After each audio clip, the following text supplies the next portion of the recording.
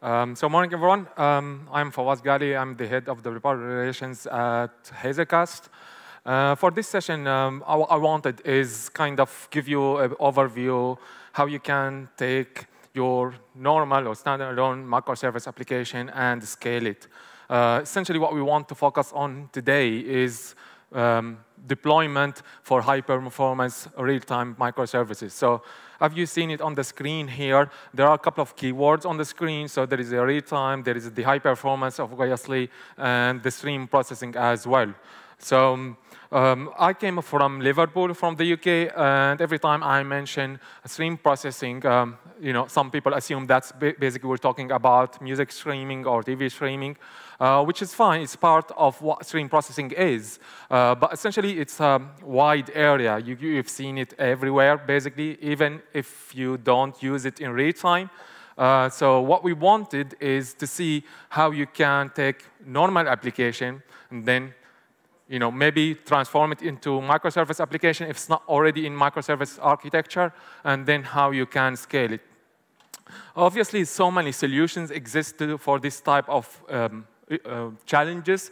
And essentially, what we wanted is to move from the situation or challenge that you're trying to solve and into results. So also, this road is kind of like a roller coaster. So there are so many elements exist into this straightforward task. So from packaging your application, so how do you package your application, and then how you can deploy it, and essentially also how you can scale it up and down, obviously with like average number of transactions you have in your application. So say, for example, you have 1,000 transactions per second, and you want to scale this process, essentially you will end up with like average transactions per time frame. And essentially all applications have some kind of spikes, right? So spikes can happen for various reasons. For example, Black Friday events or Christmas events, or if you have an online store and you want to have some kind of offers or promotions. So you would expect to have maybe 10 times the average of your transaction data. And you need some kind of load balancing, because even the same microservice application that you use for your average transaction application, you want to actually take it and make sure you balance it as well. Obviously, you need to monitor this type of applications in real time. So whatever happens in, for example, if you're using Java, for example, and using Java virtual machine, do you know how to monitor your application in real time? And if the answer is yes, how do you make sense out of this monitoring? So for example, if you want to measure the heap size and you essentially want to scale your infrastructure, so how can you do it in real time?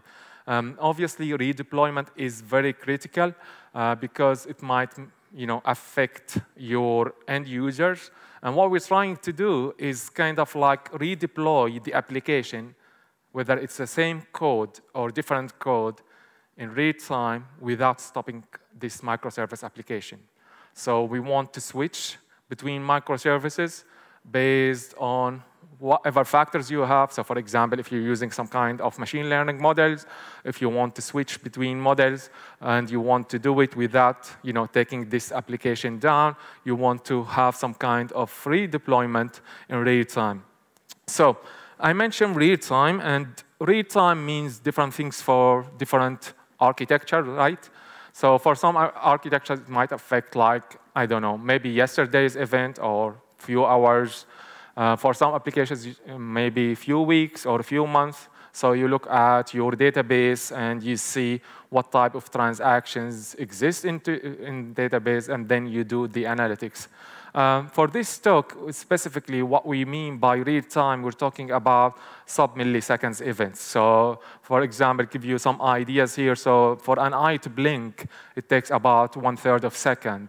And if I ask you now to go after this talk and write an application, even to measure this eye of blink, and even if you have the hardware in place, you might be able to do it for small groups or maybe like a few hundred of people. But then if you want to scale it, if you want to take it to million transaction or million events or million blinks, it becomes really challenging to scale it, because the scaling means you want to see what is the application is doing in terms of performance, as well as how much data you use.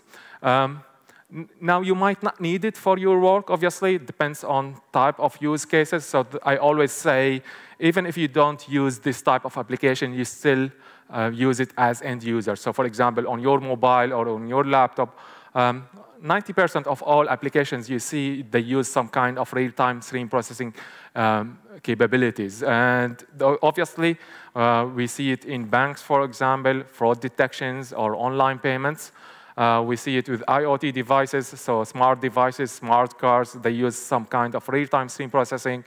Medical devices, hospitals, sports, for example, as well as machine learning. So for machine learning specifically, I will show you some examples today, but obviously if you're not machine learning or data scientist, you probably don't know how to figure out the model. So you need someone to build up this model for you. And this is where the job between data scientist and essentially your job is, so how you can take this model and deploy it in real time. So let's just take a simple example here, and let's just go through what we mean by this type of stream processing. So what you see on the screen here is simple transaction. Whether it's your credit card or debit card, and you try to withdraw some money out of your bank account, you take this card, you swipe it, and then essentially, if it has some kind of PIN code or whatever mechanism, it validates this and the bank will decide whether to accept this transaction or not.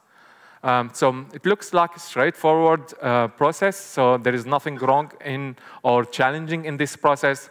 So you see, you ingest the data, you do some kind of enrichment, so you add more data into the transaction, you do some kind of data transformation, and then you do some kind of prediction. So this is where machine learning comes into place if you're using microservice machine learning in real time, and then that's the final act, right? So this is where your bank accepts or rejects your transaction.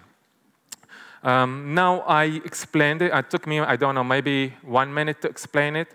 But if you look at this type of time window or time frame, what we're talking here is like under 1 second. So we're talking about sub-milliseconds. So it depends on the bank, obviously, and locations, and so many factors involved. Usually, we look at SLA around 40 to 50 milliseconds. So that's pretty fast. And essentially, it depends how far your bank is from where you're trying to do this transaction. There are some elements which are kind of connected to the hardware. And it is hard to actually overcome these hardware challenges. So for example, network hoops, when you send this request, or input-output, as I will show you for the enrichment part. So what we're trying to do for the software architecture here is to minimize latency. Now, if we want to look at the data here, so for data ingestion, so this is exactly where you see it in JSON format, but it could be in any format. It's not important. So just to give you a rough idea what we are talking about, so some details related to your credit card, for example, you see it. So for example, credit card number, so it appears on this where you can read it. It depends also on which mechanism you use to read or ingest your data. But this data alone is not enough, right? It doesn't give you the full picture what we're trying to do for, detect if there is a fraud in this transaction or not. We want to enrich it. And the enrichment part is connected to the actual credit card, but in this case, we don't take these details from the card itself. So we take it from maybe database or a file system where we store some information about the account holder. And the idea is to figure out if this transaction is valid or not. Now, for the data transformation, so here what we're trying to do is to apply some kind of embeddings, for example, or if we're trying to do some kind of feature engineering, where we need to decide which feature from the real-time data, as well as which feature from the batch data or historical data we want to combine in order to decide what we want to feed into the machine learning model. After we do the transformation, here the prediction comes into place. So we want not only to use the machine learning model, but also to be able to switch between models, because models change over time. And if we look at a microservice architectures and we assume each microservice is responsible about a single machine learning model, what we want is to be able to switch between models. Why do we need to do this in this specific critical area? Because data changes over time. So even trends in data change over time. And what could be valid machine learning model might not be valid after a few hours or few days and so on. So we want to be able to do the deployment for machine learning microservice, and we need to do it in real time. So once we figure out everything up to this stage, then the bank will decide, obviously, to accept your transaction or not. So keep in mind, this will take roughly around 50 milliseconds. Depends on the bank, obviously, and how far, and depends on the SLA bank implements. So the takeaway message from what you've seen on the screen is, if you want to do it at scale, you need to combine two different types of data. I would assume in this hall here, probably around 80 to 90% they use historical data. So we use some database. We try to store data or transactions into database, and then we read it back again in the application. And once we read it, we do some kind of analytics. So the idea is to take it a step further in order to minimize the latency and also provide some kind of real-time analytics before we store the data into database. So let me repeat this again. Most of us here use batch data, where we ingest the data, we store it into database, then we load it back into the application, and we do some kind of analytics on top of it. What we're saying today is, if you want to do real-time stream processing, you have to change this architecture. So you want to combine the real-time data, so this is as soon as you swipe your card, with the historical data in order to do the same stream processing application for real-time microservices. So the difference between these two different types is we process the data before we store it into database. So we want to be able to process the data as soon as we ingest it into our database. Obviously, now the question becomes why it is important and what you can get out of it. It depends how much data. And for this type of applications, we're talking about millions transactions per second or even billion transactions per second. Some applications you've seen it online, for example, they use even 10 times more. And the way to actually predict or find some kind of trends or alerts, we want to do it in real time. But in order to do it, we have to actually enrich this data. And because we're talking about two different types of data, so I will just mention that in order to provide this type of solution, you want to combine two platforms or two packages into your Java application. So on one side, you need stream processing engine. So for example, this could be Kafka, or could be KeySQL, or could be Kinesis or Redpanda. And on the other side, you want fast data storage. So the fast data storage allows you to load the data into memory. So similar to the previous talk, so caching, you want to actually ingest it and put it into memory grid. And then you want to combine between these two different platforms. And if you are a developer and your manager or your boss says, like, I want to create this type of application, and essentially you have to come up with the solution, Obviously, using multiple tools will affect, development time, maintenance time, and also the cost time. So what we're saying here is we want to be able to do this type of process and minimize latency. So this brings us to the solution for this talk today. And essentially, this is the Hazelcast platform, which is built on the Java virtual machine. So it's built on JVM, and it's open source. So you should be able to try out this demo today after we finish this talk. So on the left side, what you see is your sources. And in most cases, you need to combine multiple sources at the same time. So this could be Kafka topic, for example. It could be Apache Pulsar, or it could be IoT device, or it could be enterprise application, or even a database. And once you ingest your data, you have two different components. So the first component is the JIT, or stream processing. So this is what we do in order to process the data in real time. And then we have the memory grid, which allows you also to do or load your data from database into cache in order to actually minimize latency. We want to combine between two different types of data, obviously. And at the same time, you want your Java code to access both data types at the same time and hopefully at the same speed. Remember, the real-time data is faster, obviously. So you want to make sure whatever configuration you use for this is to match the speed between the historical data or batch data with the real-time data.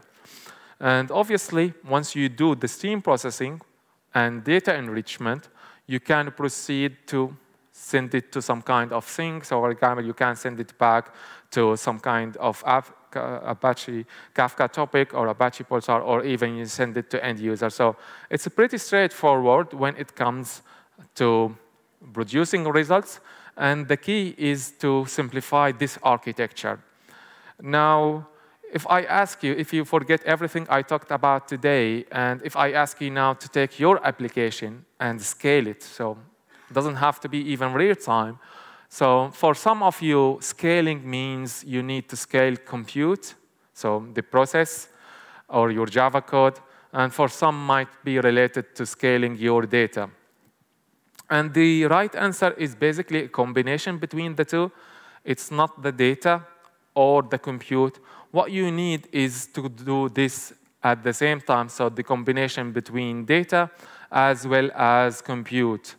And this is very important to make sure that whatever microservice architecture you use to store the relevant microservice as close as possible to your data centers. So for example, today we're here in Sofia, for example, and we have data center for microservice 1. And then back in the UK, we have different data center for microservice 2. And we have two different Kafka topics or two Kafka servers. And then we have two instances or two nodes in your, or two clusters. What you want is to make sure to have the data as close as possible to your microservice. So data relevant to microservice 1 should be as close as possible to the location of this data center, and same thing for the data center 2 and microservice 2. The idea of having computation aware or partition aware for compute as well as data is to make sure to minimize latency.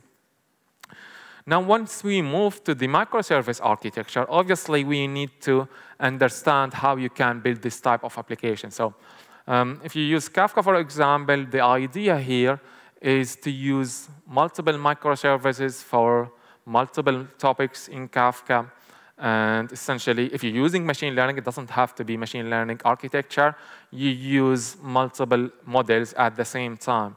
You need to access some kind of Python code, because that's where most machine learning models are written with. And obviously, you need also to integrate Python process into your application. Now, this is very important because like now we're moving away from the Java virtual machine. We're trying to use the Python virtual machine, and we want to actually run it inside the container. Now, why we need a microservice architecture for this type of application? These are like, some, introduction why you need to use microservice, obviously. So you need basically, it's easier to build microservice. So if you have multiple teams and then you have multiple different services or tasks, you can split it into smaller parts. It becomes easier to deploy, as I mentioned. So if you have multiple microservices, you can store the relevant microservice as close as possible to your data center. And then also easier to maintain, obviously, when it comes to redeployment. And of course, if you want to do some kind of scaling, as I will show you. The key, again, not only to minimize latency, but also to focus on how you can do it in a very simple way. So these are two different types of architecture. You see it here. So one way is just like normal standalone monolithic application where you go task by task. So if it is Java code, for example, you have, 10 tasks, and you go task by task. So this is good, but if you want to be able to do it in distributed fashion at scale, probably it's not a good idea to use the monolithic approach. You want to use the microservice where you connect different types or different microservices to different microservices, depends on the use case. So we move to something called DAG format. And essentially, the DAG format will allow you to reuse this data or you reuse this compute. And this is very important to do it in real time. If you remember from ingesting your data, so for example, when you swipe your card, the application should read this data only once. So for example, I've never seen that, like for example, when you swipe your card and you are asked to do it multiple times, obviously, because this will add latency. So ingesting the data, for example, is once. Now, if you want to use it in different parts of your application, obviously, you can send this microservice or you connect it to relevant microservices. Same thing for analytics or processing, as well as output or visualization. Now, how it works, it allows you to connect a microservice one to topic one, for example. So if I have transactions history coming in topic 0 or topic 1, I can send it to microservice 1. If I have weather forecast in topic 2, I can send it to microservice 2. If I have GPS coordinates, so for example, if I'm swiping my card here in Sofia, I want to make sure my bank knows exactly where I'm going to say, just in case if someone is scanning this card back in the UK, they should decline this process. So GPS coordinates, for example, can be stored in different topics. And all these are working simultaneously, so they're working in parallel. On top of this, what is important is not the real-time data, but also the data objects. So for example, some data relevant to my transactions history, so what type of transaction I did last week or last month, and at the same time, how you combine between these different types of topics, for example, microservices and data objects. Now, the Python part is very important. So is on the bottom left side is where you store your process. So I just mentioned Python here, but it could be Java as well. So the idea is to ingest once and do the processing at multiple times. This will allow you to actually not only save time and minimize latency, but also to become more efficient when it comes to deployment. Before I proceed demo, I just want to highlight why this is important. So most applications that you have written up to this point, they use one input or multiple inputs, and then you provide process one, and then you get outcome. What we're saying is you need to combine multiple processes at the same time in order to provide some kind of composite output, and this will allow you to have multiple microservices having multiple outputs, and then you do the combination. Now, if you want to scale, which is what we're talking about today, so this is kind of like architecture that you need to use. So imagine this is your cluster, And in your cluster, you have your Kafka topic or your input.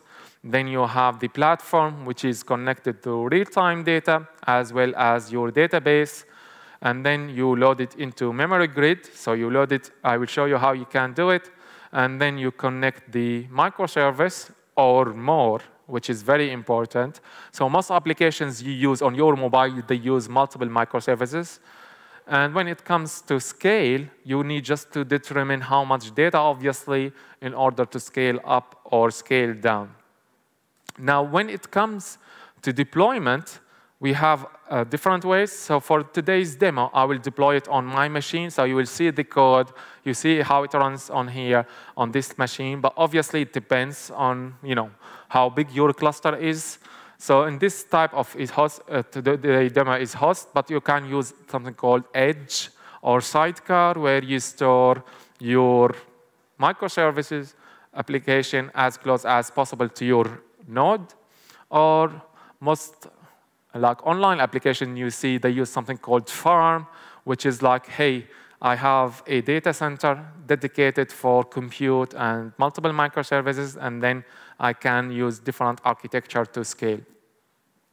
Now, in order to understand, I mentioned one credit card, right? So if I scan my card here, and I scan it in Germany after 2 hours, it should be accepted. If I do it again, but next time I do it in New York, there is no 2-hour time frame, so obviously it should be rejected. And we need to multiply it. So now we are talking about the scaling part. So if you take the average, how many flights per week, so we're talking about 250K flights, and then you need to multiply it by number of passengers, and then on top of it, of course, you need to know exactly how many credit cards and so on. So in order to do this, I will show you the code. So we're using Kubernetes to do the scaling. And this type of applications, we managed to run like 1 billion transactions per second. And this is just around 25 millisecond latency on just 45 nodes. So the application you will see today, what you need, obviously, you need the infrastructure or the hardware. You can use AWS or Google Cloud, whatever cloud platform you want to use. But very important to focus on linear scaling when it comes to scale, so which means you just need to add more nodes as much as you need for your data. Now, for this type of latency, obviously, we need to figure out how you can do it. So another example is if you're running an online auction and you want to know basically most bids for X and how you can do it in Java. I will show you the code before we proceed the demo. So this is the code split into 2 parts. So the first part, essentially, the benchmark, if you want to do benchmark. And then, obviously, because you're using Java, so we use a Java Lambda for this type of application where we split the code. We write the stream processing pipeline or JET pipeline, and then we need to define window. And this is very important. This is the difference between batch data and real-time data. Batch data, you know exactly how many transactions exist in your database, right? So you can do SQL query, and then you get the results. For real-time data, you don't know how much data, right? Because you know the start, for example, and in most cases, you don't even.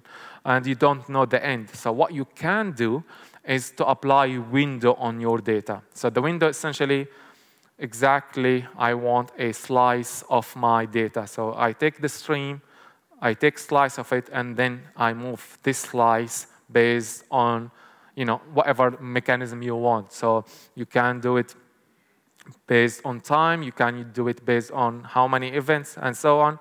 And then you can actually do the aggregation for your microservice. Now, I know that the question is, how can you set it up? So because that's what we're here for, right? So the setup is straightforward. So what we're trying to do is run the Hazelcast instance on locally. So I'm running it on my machine. Obviously, I'm using one cluster, but it depends. I showed you how you can use Kubernetes to scale it. For example, 45 nodes in order to do 1 billion transactions. So you can roughly estimates how much you need. So for example, if I want to run, I don't know, 4 billion transactions per second, you use exactly the same setup on maybe 45 times 4 is around 180. So that's how you do it.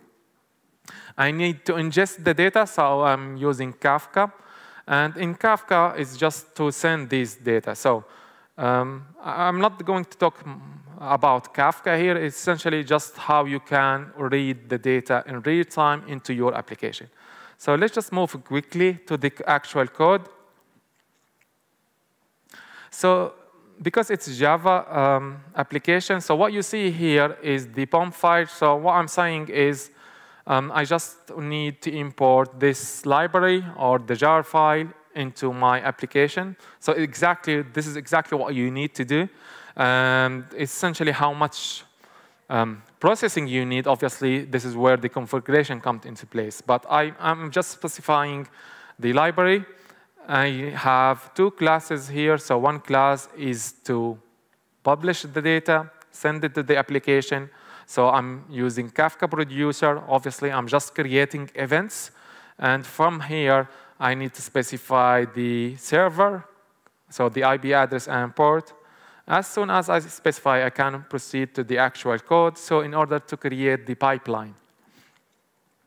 So the pipeline will read from Kafka. So this is where you read your events. Obviously, as I mentioned, it's Java Lambda architecture. So hopefully, you know how it works. So in one part, I'm specifying the window.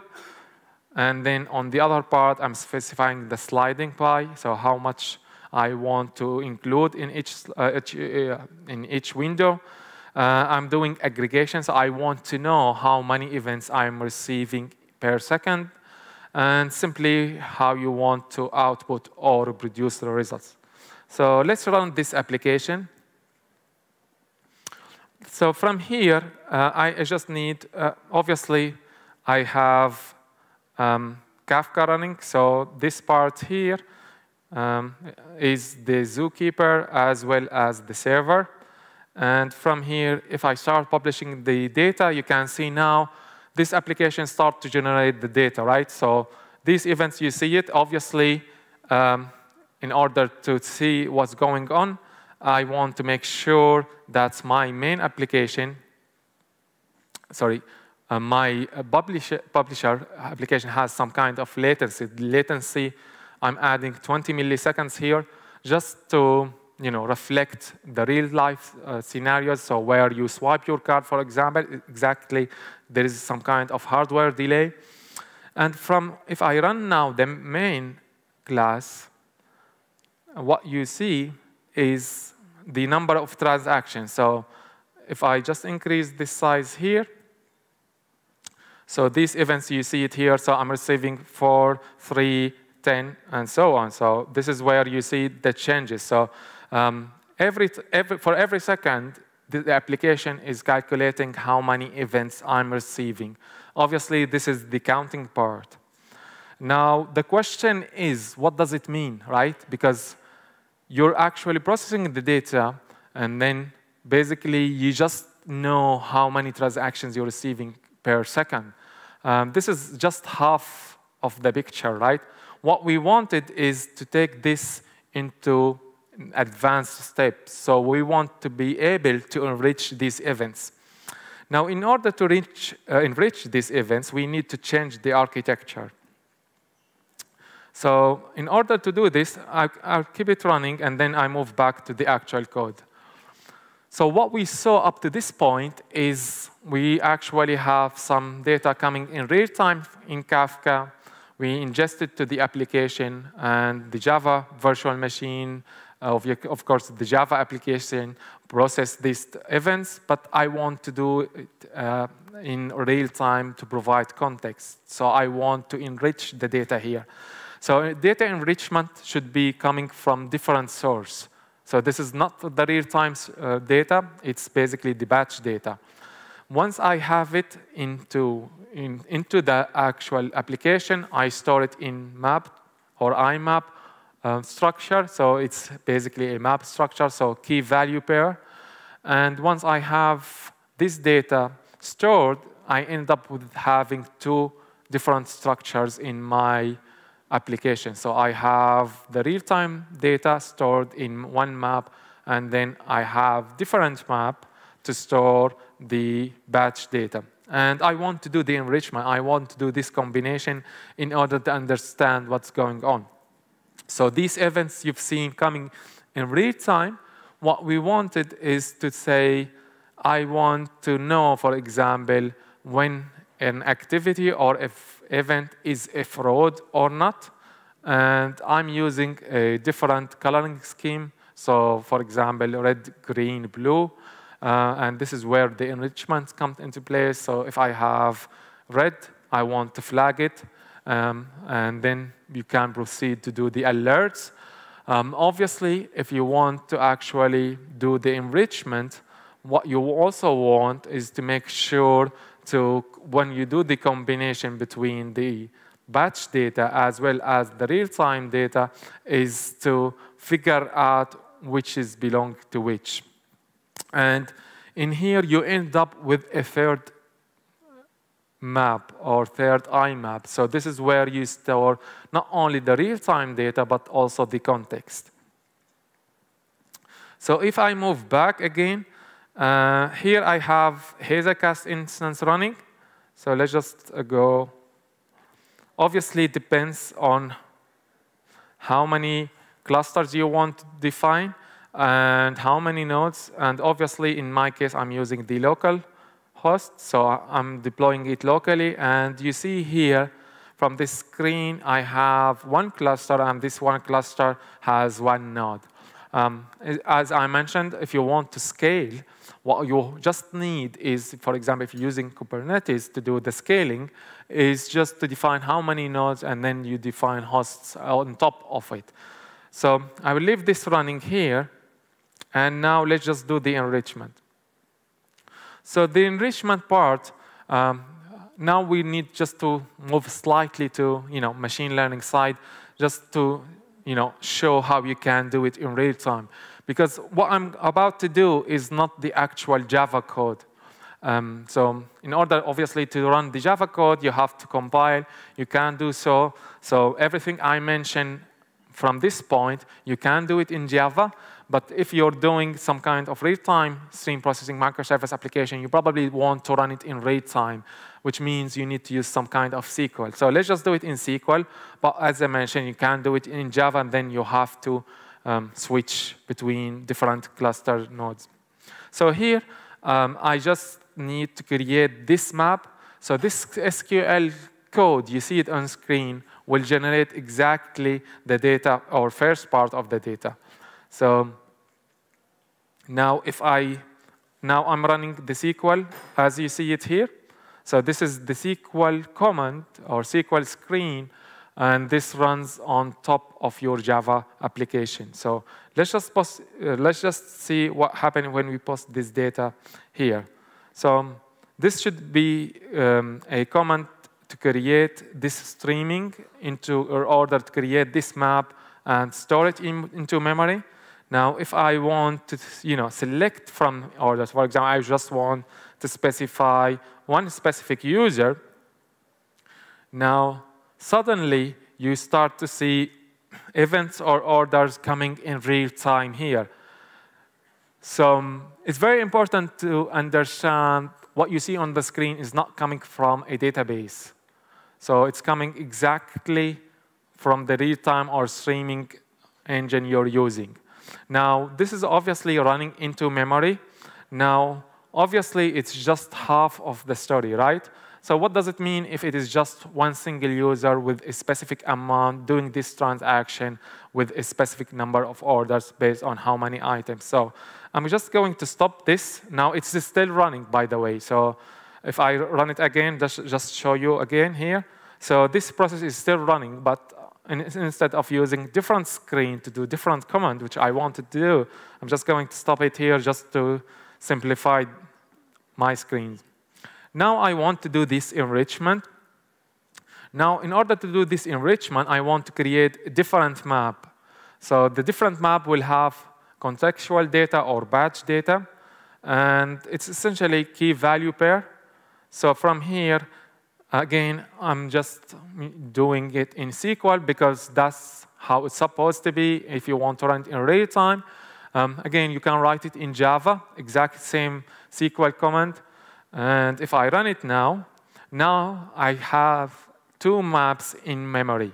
One map has the streaming data, and the second map up to this point is empty, which I wanted to use for the data enrichment. Let's just put some data into it. If you've seen this today or yesterday, you probably you probably saw, the application running in IntelliJ, and then the presenter or speaker running the application in order to actually have some data in the application. Now, what you currently see different is the application is already running. So I'm creating a new map structure. I'm adding data into it. So this data now is stored in the second map. Now, the red, blue, green, let me increase the font size a little bit. So the red, blue, green is just a mechanism to label my data. It could be anything, to be honest. It could be, for example, your credit score or GPS coordinates or weather data. The idea or the goal here is to provide some context to your application in order to decide why this is a fraud, why it is not. And not only it is important to decide which activity is not fraud, so it should be valid, but also to avoid false positives. So those who from data science background or doing some machine learning, false positive is pretty straightforward in terms of you're trying to use your card, but your bank declines it. So essentially, it's a valid transaction, but for whatever reason, your bank decided to decline. So again, we're not only trying to detect a fraud, but also minimize false positives. So that's the goal here. So I'm using a coloring scheme, so I want to know if I have alerts, and in second extra, so second step is exactly the red, I want to do the alert. So the code here is to define extra 1, extra 2, extra 3 as contextual data. And from here, I just specify I want to check when there is a red in second place. Now, if I put it, now let's just recap. I have streaming data stored in map. So every time you generate the data, obviously you store it in the map, and then you add context to it. So from this context, we're trying now to see what happens. So between the previous screen, maybe it's better just to go back again. So I just wanted to do this comment again just to tell you why context in real-time applications is important. So let's just quickly clear this here. So I'm going to run this first command, which has only users and some amount. OK, so let's just go back here. So this is just one user. So for example, it could be anything from the streaming data. And from here, you see the stream. So again, it's not enough. It's not only possible to do the fraud detection if I want to on this data. Now, after I created the second map and I inserted some data, now let's just run this command to see the difference.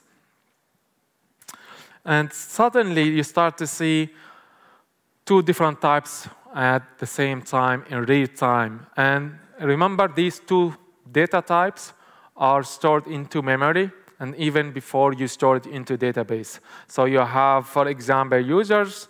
You have data coming into amounts. You have some kind of parameters you want to do or use for data enrichment.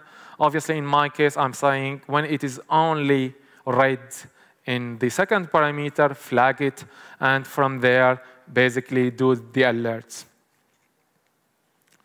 So with that being said, let's just go back quickly. Just to summarize the takeaway messages here. So if you want to create a real-time application, if you want to move from 4 nines to 5 nines, so from 99.9 to 5 nines to 99.999, you need to combine multiple data sources. Some data types come in real time. Other data types come from batch data or data stored into your database. And based on these two different types, you want to ingest it into one platform. Obviously, the solution would require to use one or more tools. In most cases, you require 2 or more. And if that's the case, you will end up with 2 times more development time as well as maintenance time.